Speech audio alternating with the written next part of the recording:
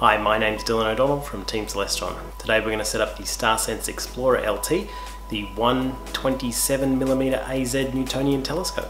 The first step, of course, is to get out the tripod, extend it and install the accessory tray.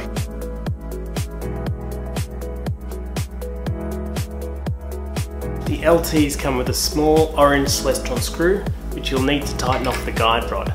As we lower the telescope onto the mount arm, you want to thread this guide rod through the hole. And just tighten that up. Add the locking knobs on both sides to hold the telescope in place.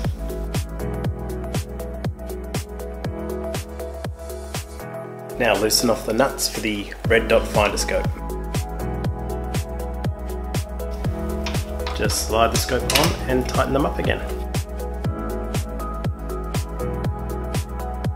Remember to take out the little piece of plastic here so that the battery starts working. Now just loosen off the nuts for the cradle, slide it in and tighten. Pop in the 25mm eyepiece to get started.